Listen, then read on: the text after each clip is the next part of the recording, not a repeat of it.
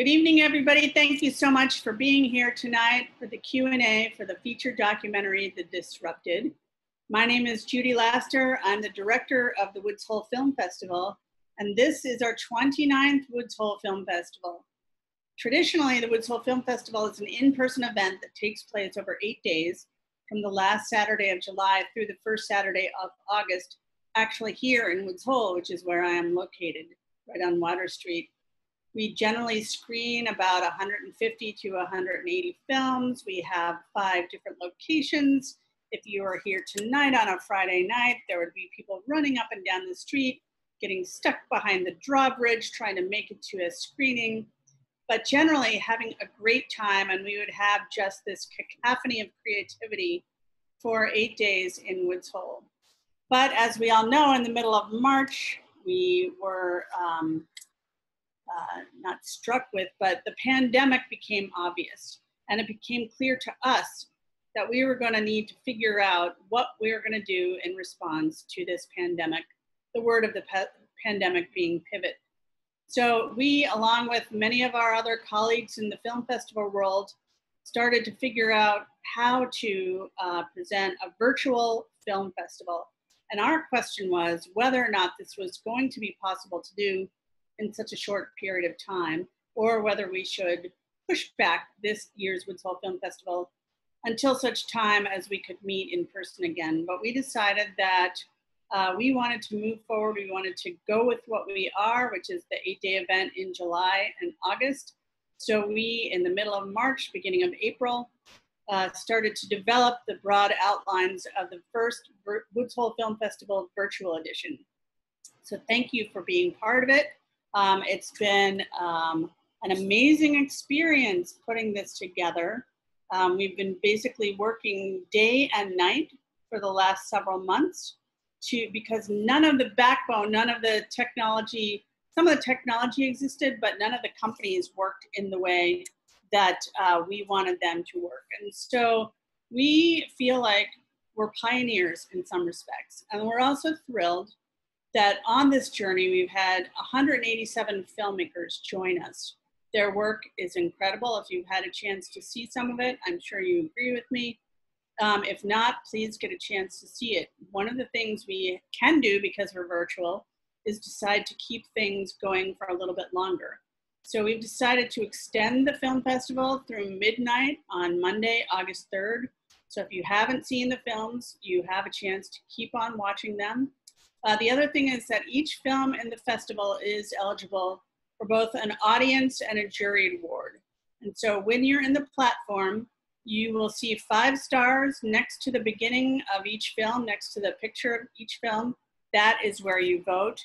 Please vote. Audience awards matter greatly to the filmmakers, and we hope that you will give us the ability to confer that based on your opinion.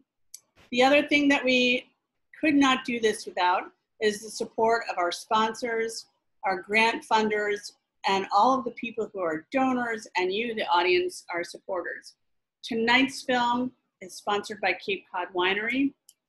Don't we wish we were sitting out at the vineyard, watching this film under the moonlight, drinking some great wine? Well, next year, maybe we will be. Next year, hopefully we'll be in Woods Hole and have a virtual festival as well.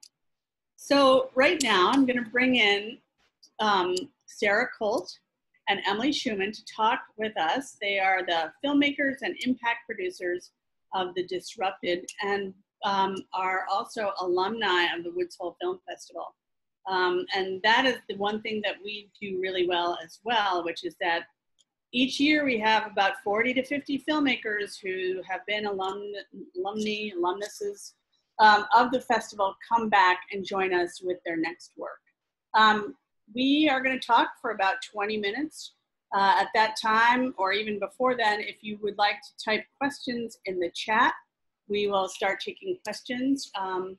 And if you have any issues in particular, actually type your questions in the Q&A. If you have any questions about how that works, you can type into the chat with the festival host.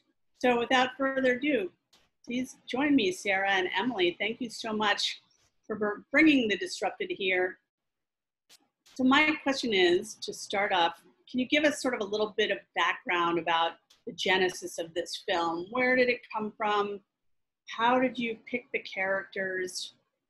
This sort of seems to follow in the interests that you have generally as a filmmaker. I don't know if that's true, but it seems to go along a continuum. So it does. Thank you. Well, so just to speak to that in terms of interest as a filmmaker, I actually made a film about the Gilded Age, which was for a PBS series called American Experience, and it looked at the period in the late 19th century where we had this tremendous wealth growth in this country. We became industrialized, and there were a lot of questions about kind of what kind of a country, what kind of a nation we want to be.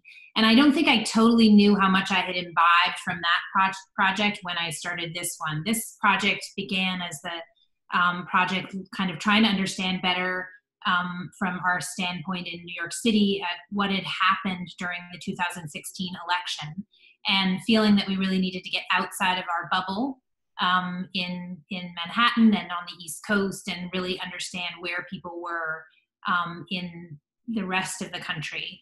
And we became very interested in sort of the populist movement that we had seen get behind both Donald Trump and Bernie Sanders, and kind of get out into the sort of the rest of the country and see what was going on. And we had this interest in industries and what was happening within different jobs, and also in geographies, and sort of trying to figure out a way to make a film that would both put a spotlight on certain issues that were going on with income inequality, but also to say that we have a lot more in common than we realize, that there's a lot of polarization in our nation right now and has been building for many years, and that by like looking at these three very different people but weaving them together into one story, we could somehow get a much bigger kind of universal story that we hopefully achieved with this project. But that was kind of where it all started.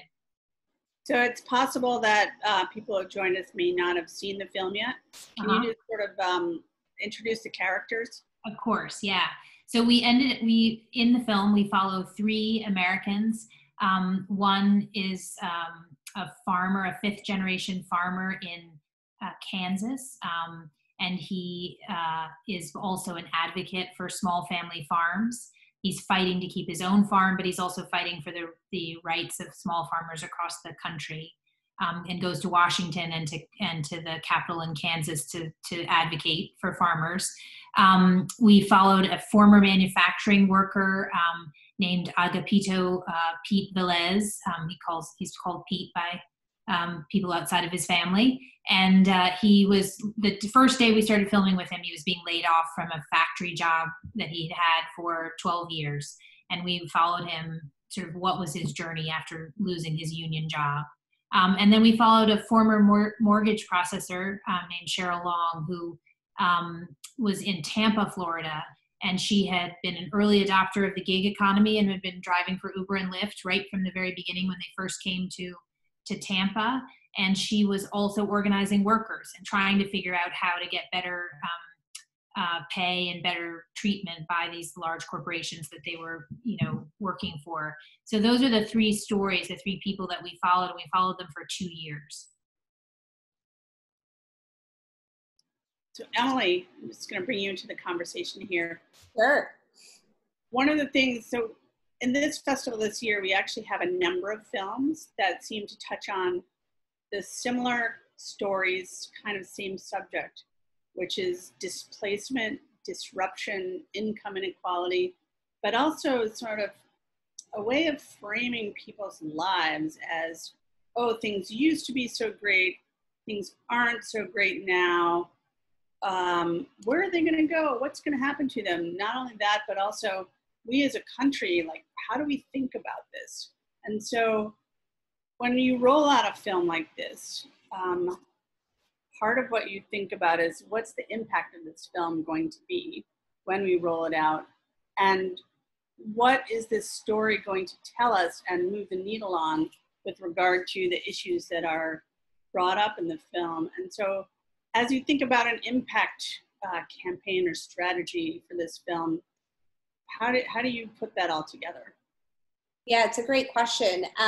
Well, it's kind of funny. We had a hard time coming up with a title for this film, and Josh Gleason, who's the co-director, he came up with The Disrupted, and this was all before we were in a global pandemic, and it couldn't be more on point with everything that's going on. We're all disrupted, and I think, you know, when we were making the film, we felt like these were specialized stories, and they, you know, they're middle-class Americans, but, you know, maybe things could have been different for them. But now we connect to all of the subjects, Don, Cheryl, and Pete, in a very human way, because we're all disrupted right now. We're at home, we're, you know, not able to work, you know, in some sort of, you know, cases. But I think for us, we always wanted to have an impact campaign. Even from developing the film, Sarah and Josh talked about getting into communities and connecting with organizations who are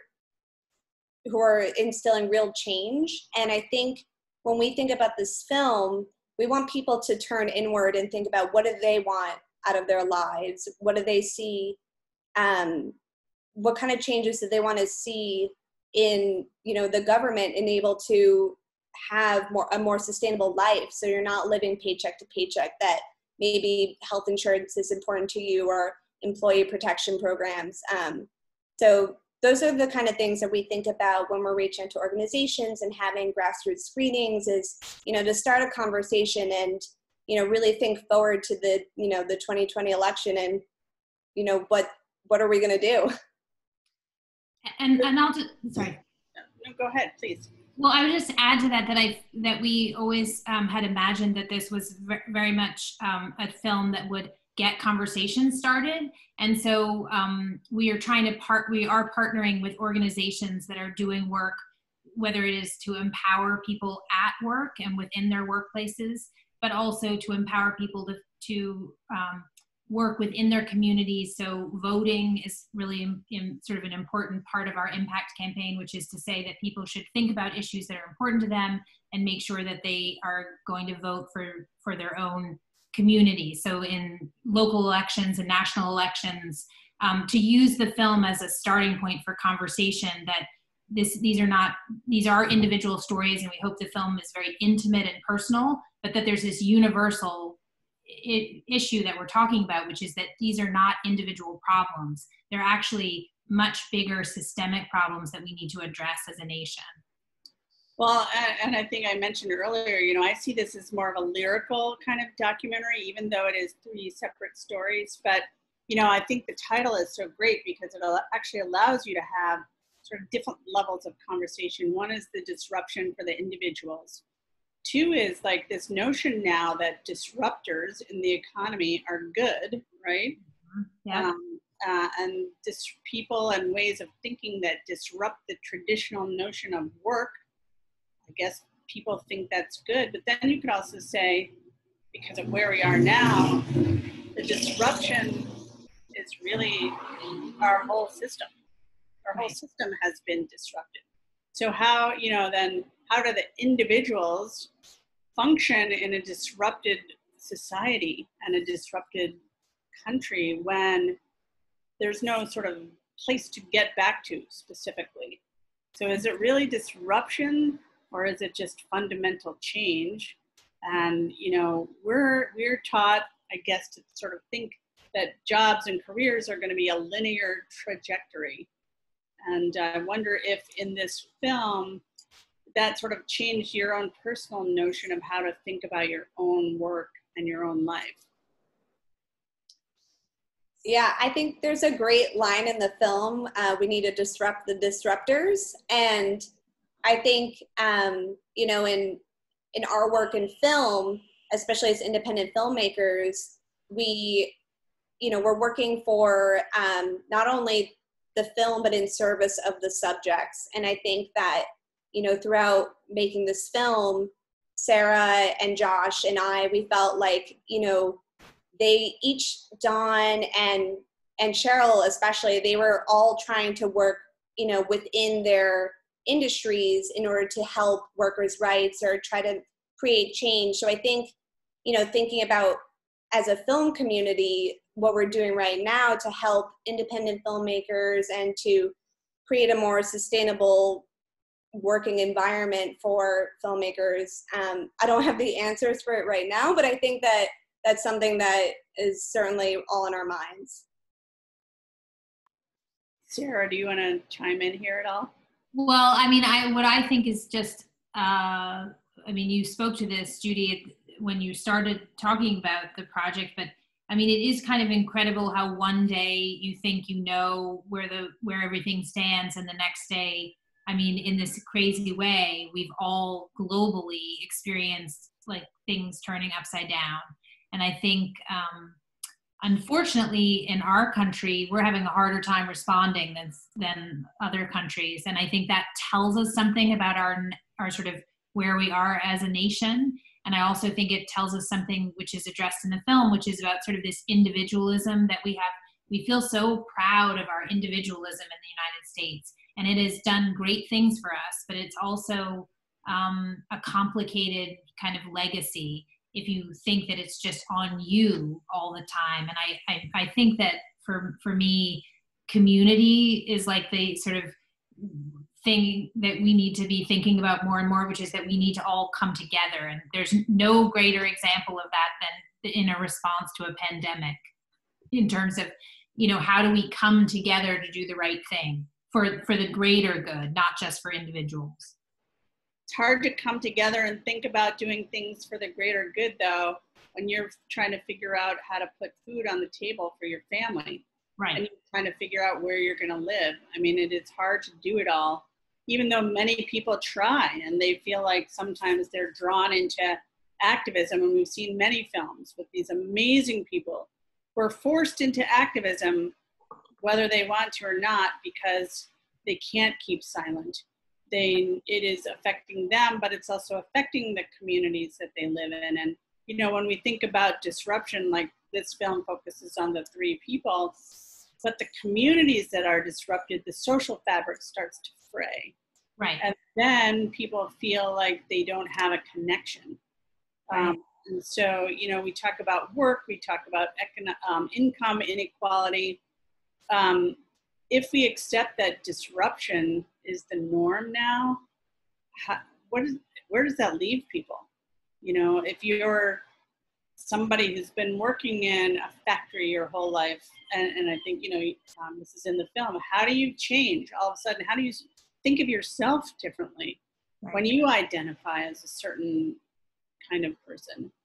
I think, you know, it's an amazing conversation that the people in the film are having. And so when you were trying to sort of put the film together from an editing standpoint, what subjects did you think were important to leave in, and what did you leave out?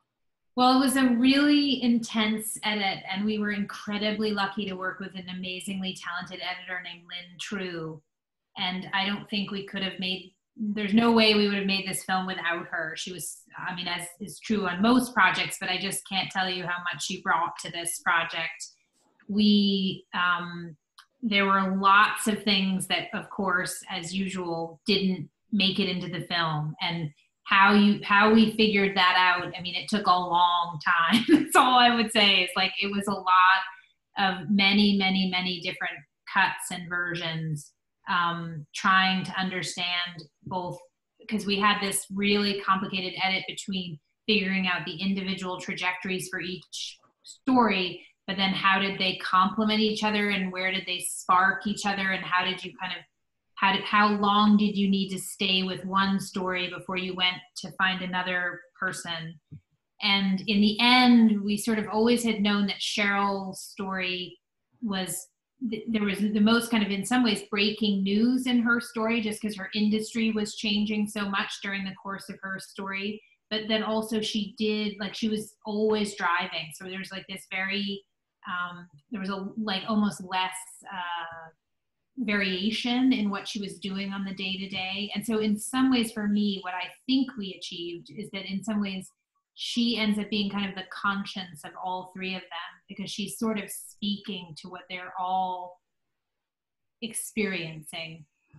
And I think, just to add on that, I think, you know, all three stories, like their points of connection end up being work and family. And I think that's kind of what, and even now it just becomes so much more clear. Those are the things that are become so important to us. It's work and your family. And so you obviously filmed this pre-pandemic. How do you think the film would have been different if you were making it now? I mean, there's a part of me, Judy, that initially I felt so relieved that we were finished with the film when this all hit. But on the other hand, it would have been really interesting if we'd still been filming when this happened. I mean, it would have been hard, obviously, but it would have been interesting to sort of be there for this ultimate bringing all three of them together, because they would have had the exact shared experience. I mean, it was all happening, and, within days of each other, each state was struggling or handling it in different ways, but struggling at the same time. So it's such a good question. I'm not sure which is better. It has certainly been difficult to roll out a film during a pandemic. Of course. Now, have all three met each other ever? No. Because we had hoped we would have a screening where we brought everybody together, but obviously that hasn't been able to happen. Have they seen the film? Yes. So I was able to show the film to all of them in person in January. So I mean individually, but I went to Florida and Kansas and Ohio and screened with them. How did they feel about their stories being revealed in this way? They were all really incredibly gracious and generous in their praise of the project, which was a huge relief. It's the most nerve-wracking thing to take that kind of responsibility and convince people to be part of a film, and then live and breathe the film, and then when you show it to them, it's really nerve-wracking, because that they consciously agreed to be part of it, but they really don't know what they're going to get in the end. They each responded in sort of very much in character, and they were incredibly generous in their praise of how it all came out. I think the hardest one in some ways for me was screening with Pete and Melissa, because they really had a hard time during the course of the filming, and especially their son struggled quite a lot. He was in a stage in life that's often a really hard time anyway. But they were very philosophical about it, and I think they really loved the film, which is so gratifying. Yeah, I'm always so impressed with, I guess you could call them social issue documentaries, but I don't even know if that's the right title. But documentaries about people who, we think we know them because of what they are, job title-wise, but, everybody is so complex. And everybody has so many different facets to their identity. But somehow in this country, we've decided that work is going to be an identifying label that we're going to put on everyone, so we know how to think of them. Mm-hmm. And, I think that is the one thing that you do so well in this film, which is really bring to light the fact that a work label does not fit a person. It might be what you do for a living. It might be how you make your money, but it is not who you are. You might identify with it and feel a closeness to it, but it's really just there for the comfort of other people. And so I think that is kind of an amazing thing that happens with all the films in this festival this year that really are looking at communities that we consider to be, salt of the earth American communities, or salt of the earth American kinds of jobs, whether it's manufacturing or something like that. But did it change your perspective at all about sort of work and what kinds of work people do, sort of the value that people place on work in their own lives?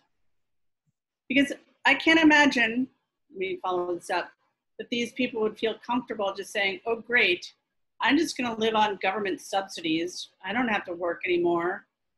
Government cheese, whatever. They wouldn't want that any more than most people want that.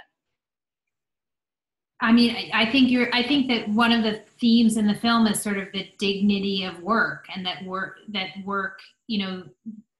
people should be paid appropriately for the work that they do, because that's part of the dignity, that you should be treated a certain way in work and with your work, and that we have some serious issues in our economy that we need to address so that people, there's one thing about sort of disruption in terms of the economy is being disrupted, and industries change, and manufacturing is, the nature of manufacturing is changing. We all know that. But the reality of giving people the opportunity to succeed within their work, it involves both training and what the work itself is, but it's also about how well you're paid, and and whether you get health insurance, and whether you have benefits. And so these are all crucial issues to kind of middle class Americans. And it feels like we, I certainly found the experience. The reason I'm a documentary filmmaker is that I love what you've just described, which is that everybody has so many layers and complexities. And so for me to spend time with people and really get to know them through this sort of process of this crazy thing we do in documentary filmmaking is just amazing, to understand all those layers. I love that. So Emily, do you think, if you were doing sort of what we call the traditional impact campaign, where do you think this film would have the greatest impact? Ooh, that's a good question. I am a lawyer, by the way. Huh? I said I am a lawyer. I ask it. I think, we imagine this being, part of union discussions and union halls, but also, among farmers and, advocating for small family farmers. I think that this film, I spent a lot of time in the rideshare lot in Tampa, and I could, listening to different drivers for 2 years and just things that they wish that they had, employee protections, and now drivers are advocating to get PPE. And, I think with each industry, there's a real opportunity for impact and to start conversations and to organize. And I want to add on to that, because what we really wanted to do with this film was that we didn't want to make this a film that was political, that the message of this film is that we have so much in common as Americans, and that whether you're, conservative or liberal, or you vote a certain way, every election, or you switch every election, it was like, we want people to be able to watch this film and get discussions going about the real issues, instead of feeling so divided over kind of phony issues that are created out of, the way our news system is now working. And so we want people to be able to watch this film. And of course, we were looking forward to having these screenings where we'd all be together in a room talking about these issues with facilitators and stuff. But we have some good plans for figuring out virtual screenings beyond the festivals that we're going to, which we're so pleased to be at Woods Hole. But virtual screenings, and then also we may do some drive-in movie theater screenings to just try to break in an Uber parking lot somewhere. Sorry, what? In an Uber lot, you should do. Yeah, exactly. We should. But if you want updates about where we are taking this virtual tour, drive-in tour, you can visit thedisruptedfilm.com. We have a partnership page, and you can also follow us along on Facebook, Twitter, and Instagram, The Disrupted Film.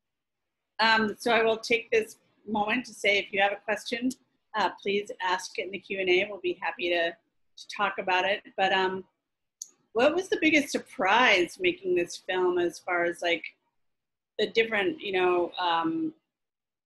areas of work that your subjects had? Did you feel like you went into it knowing farming, knowing manufacturing, knowing the gig economy, and came out of it not learning anything? Well, I doubt that, but.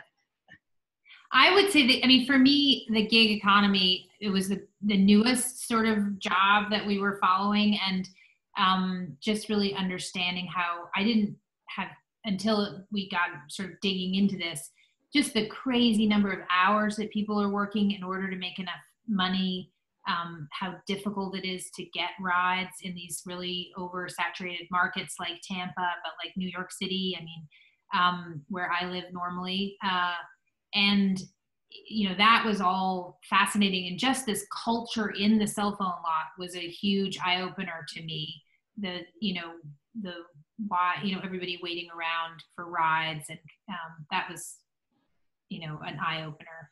Emily, you probably have For more. me, I think Don was the most surprising for me. He broke this stereotype of a farmer that, he's on the Hill in Washington wearing a suit and advocating for, small family farms. And that was a huge eye-opener for me. I did not know that, that there was a farmers union. So that was amazing. And just learning, being in the auction house with Dawn and just learning how, the cattle market kind of works. That was all such an amazing experience.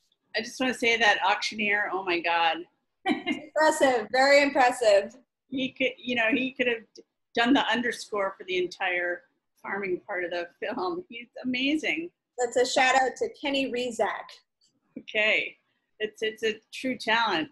Yeah. So, you both sort of just touched on this as well. Although this is a film about individuals, it's also about policy issues and companies and corporate culture.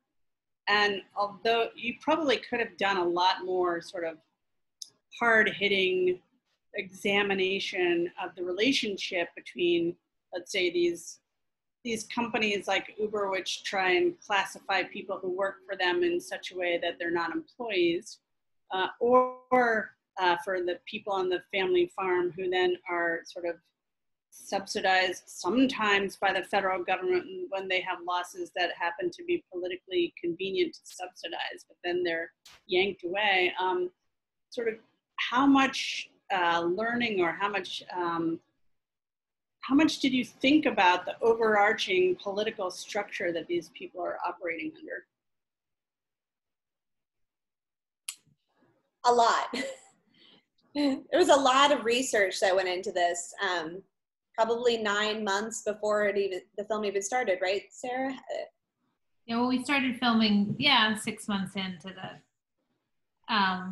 and also we spent a lot of time talking about what would be the sort of language of the film and how much of the kind of hard-hitting sort of information and research would be included. And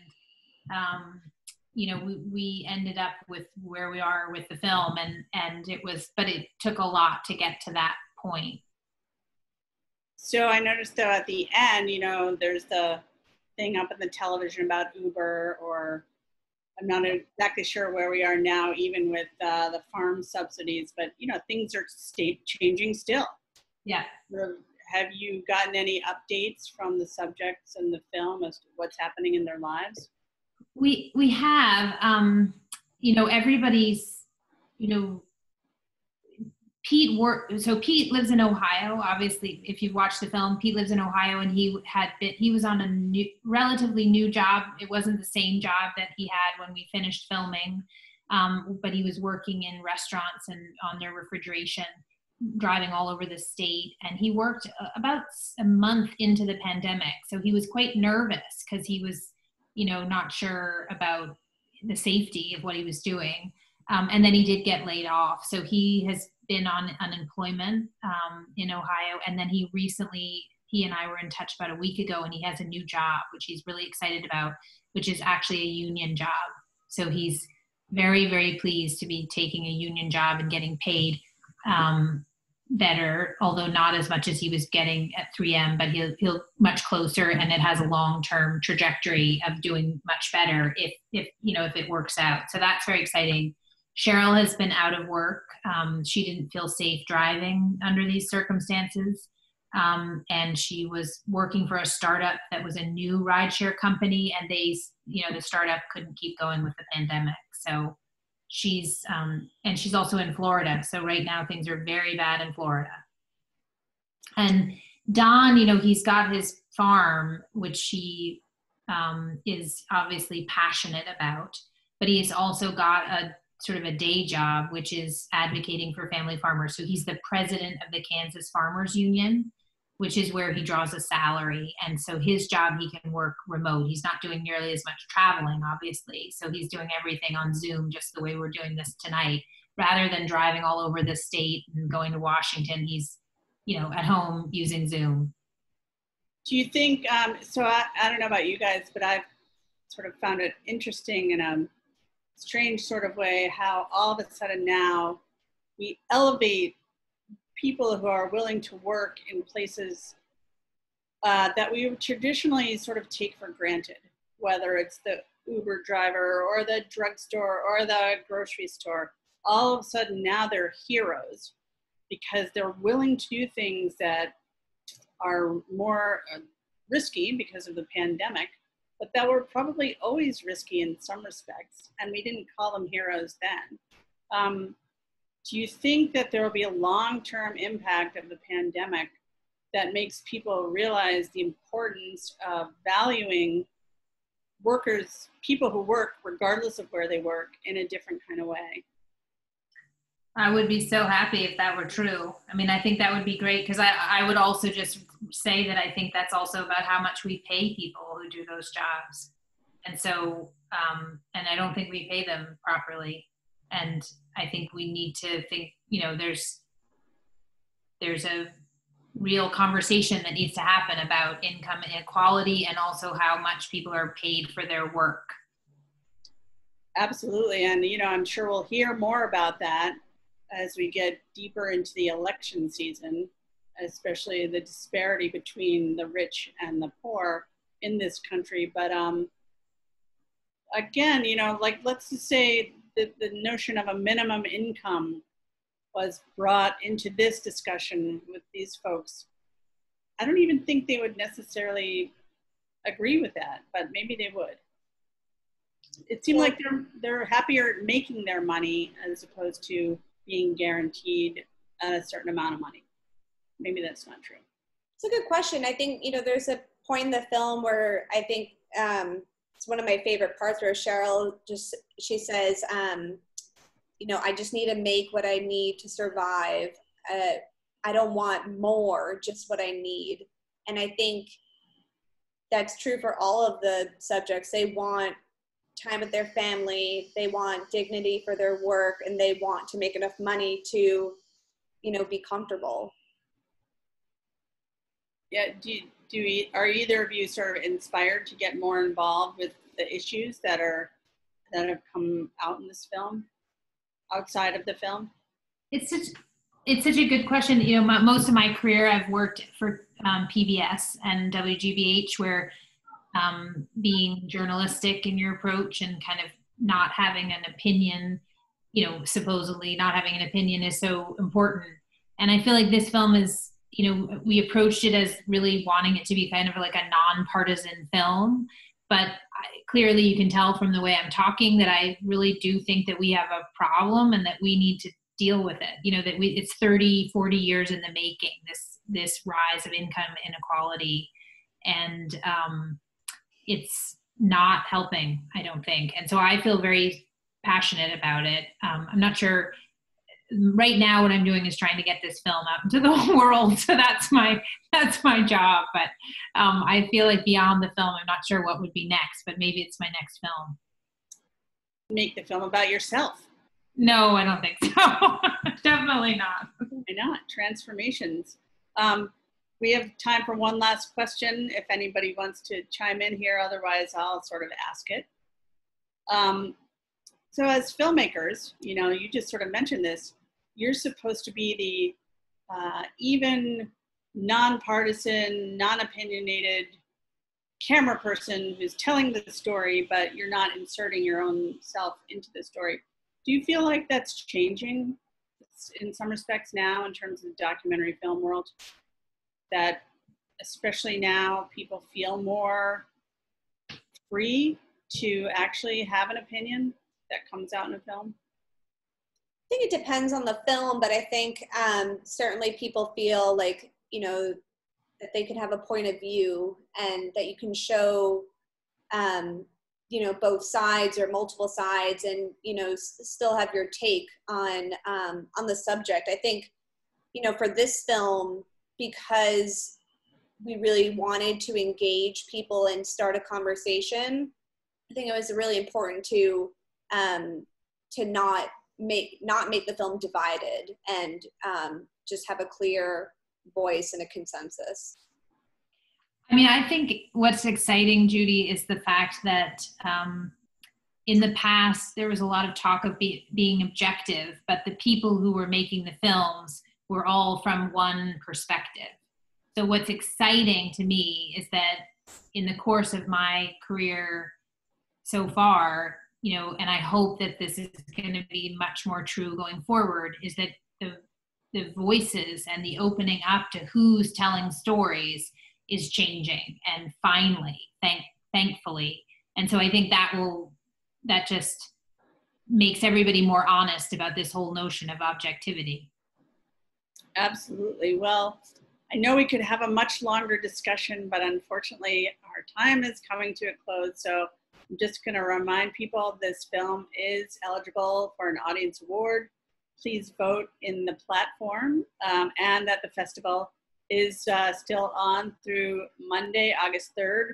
Maybe you'll go to the Cape Cod Winery or the restaurants that are supporting the Woods Hole Film Festival, get some wine and food, bring it home, watch some great films. Thank you to Sarah, thank you to Emily. You've made a fantastic film. I know that when it gets out into the world, it's going to engender much conversation, whether or not it's virtual or at a drive-in.